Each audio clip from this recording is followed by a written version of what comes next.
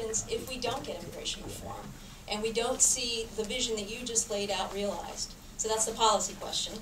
And then on the politics, as you just finished saying, the administration has a very ambitious agenda. Its commitment to this issue is real, but is it realistic? And how do you see it being realized? Thank you for those easy questions.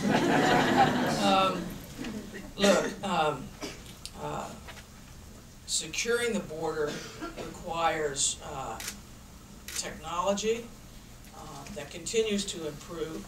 It requires manpower. It requires infrastructure, particularly near some of the urban areas along the border.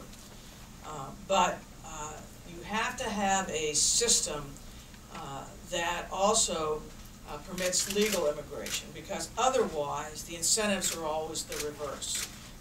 And the incentives are very cruel incentives. The incentive is to undertake a very expensive and dangerous crossing between the ports of entry. Now, we have, I think, attained basically control between those ports of entry. But we need to have better laws that allow us to go after the smugglers who are making money out of this deal. Better laws to make sure that employers aren't creating that constant demand for workers to cross through the desert.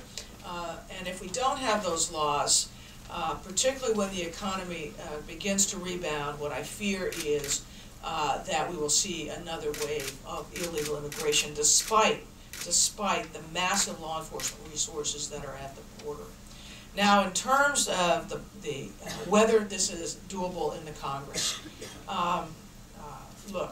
I've talked to, and I've spent a lot of time talking to members of Congress over the past months, individually and collectively. They all recognize that this is an issue that's not going away, and that without a solid immigration policy that's modernized for the 21st century, that provides the enforcement tools we need, that helps us streamline the legalization process, and that deals firmly and realistically with those already in the country, that we have a tremendous Achilles heel.